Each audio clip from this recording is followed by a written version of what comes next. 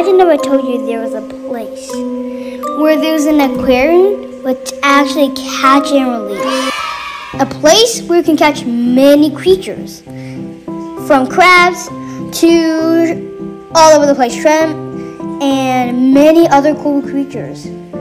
Today, our adventure is about going outside into a tide pool and collecting many cool creatures for the tide pool aquarium. And we'll be putting that into the BEAVERTAIL Aquarium so we can show it to everybody else. Then they'll return to their home in the tide pools in the next few weeks. At the end of this video, there's a mystery friend we'll meet in the BEAVERTAIL Aquarium, so watch to the end.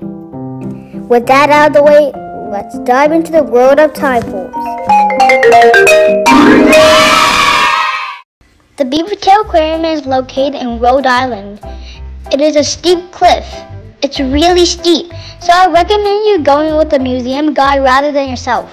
Our museum guide Cameron is the best. That's my opinion.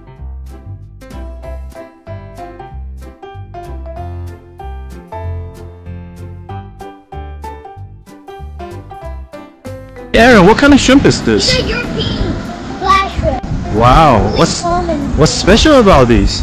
They have their blue claws and blue tips. Oh my! Wow, that looks fantastic. Oh wow! This guy's carrying some eggs. Okay. Aaron, did you just release those two shrimps? Yeah, because their eggs are starting to fall out. Oh yeah, so that's a wonderful thing to do, right? You gotta save these so that they can have the next generation. Ooh, what's that, Aaron?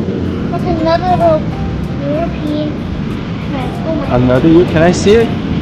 Can we see it? Yeah, he's gonna jump as soon as he gets to the end. Ow, ow, ow. Aaron? Oh man! Ooh, did you just catch? Right in! Oh, right there. Oh, there he is. Oh, He tried. Good catch, Aaron. Good. Oh, nice. Want me to help? What is that you got there, Aaron? It's short crab. Oh, wow. Oh, nice. They're Oh, good catch. short crabs. They're extremely common. Good handle there, mate. Alright. Sounds good. Take that. Man.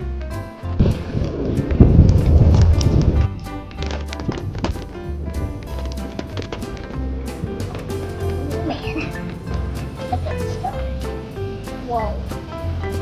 I do not want to mess with that pole. Here goes the tiniest crab of the day, whose pinch doesn't even hurt. Ah! I think he wants to grab me. He's actually pretty strong. Small but mighty. There he goes. Let's bring him to the aquarium. Let's go.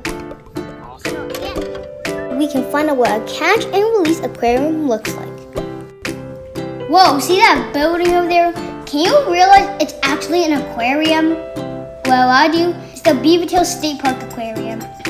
And it is famously known that it's catch and release.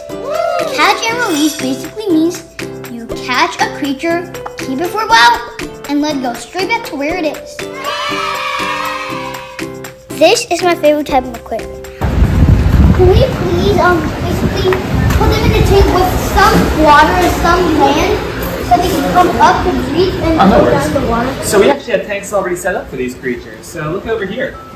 For the crabs that we Are have. those cone jellies? Up here, yeah, they are. I thought they live in deep sea. Some types do. Some types live in the shallows. We've got two types that we have around here. One is called the sea walnut, and one is called the sea gooseberry. I don't like walnuts, so I probably don't like them. So, Is that the tank for those white shrimp crabs? yeah, go on. You can put the crabs right in there. I'll do walking around, but yeah. Can I put this guy in? Yeah.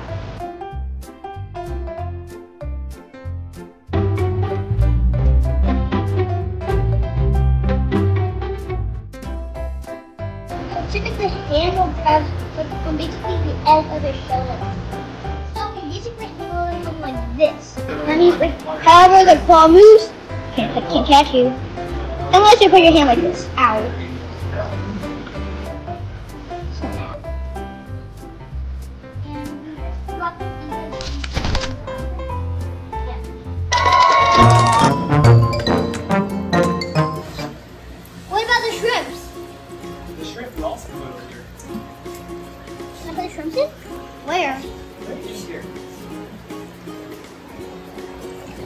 Oh, and another fact. Imagine the world without being clean.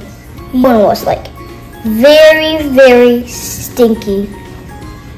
Did you know the shrimp are the best cleaners in the world? They don't even get tired. And shrimps clean by eating organic matter.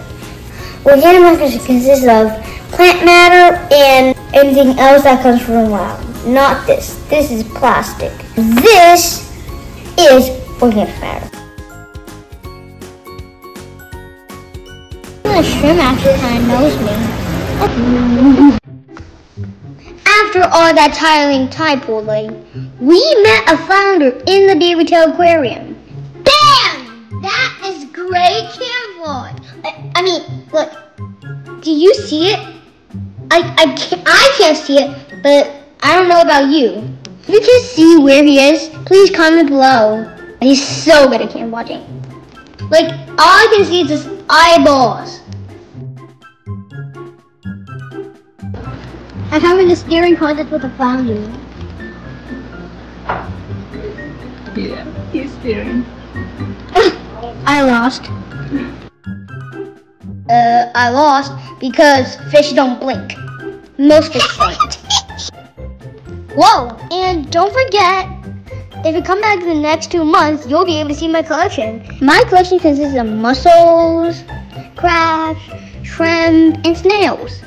And obviously some seaweed. Like, it's everywhere. Everywhere. I'm not kidding. I hope you liked this video. Don't forget to like and subscribe, hit the bell button. Please do